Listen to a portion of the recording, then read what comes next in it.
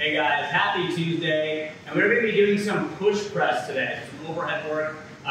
This will be some higher volume, lower weight, but working on a good position here. Remember, this is week 1 of our new cycle, so we're going to be building on this. But we're going to come out of the rack, not a full front rack. I think the elbows are about 45 degrees, but this weight is still sitting on the shoulders. Okay, so take some time, try to get as much of a grip on it as you can, but still feel the weight sitting on the shoulders. Okay, feet should be right under the hips.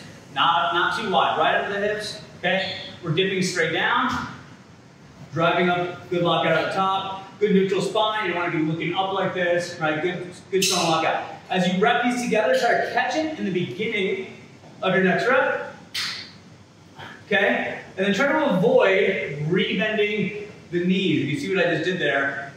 If it gets heavy, people start doing what's called a jerk, okay? So really, as it gets heavy, you get tired, you're really going to feel that press at the top, okay? So we'll be doing 3 sets of 10 here. Again, good position, good straight dip and drive, neutral spine, okay? From here, we're going into a classic CrossFit workout, some classic moves here. We'll be doing some cows on the bike. Burpee box jump over. So burpee box jump over, do a burpee on one side, and then 2-footed jump over to the other side. You can jump forward, you can jump laterally, as long as you get down to the floor on one side, 2-footed jump over to the other side. We're also going to be adding in some double unders for this. So double unders focus on nice relaxed shoulders, focusing on the wrists, driving the rope.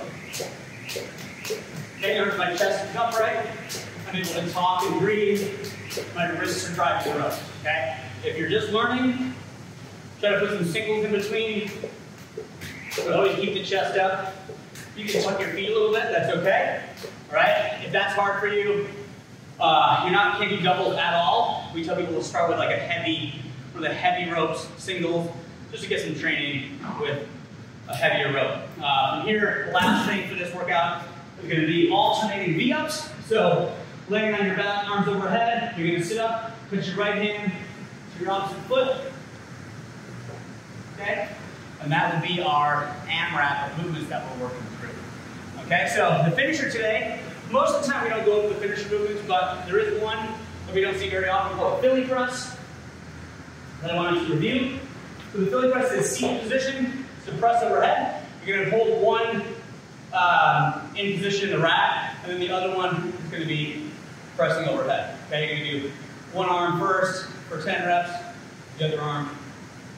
Okay, so that is the Philly press in the finisher, guys. See you tomorrow.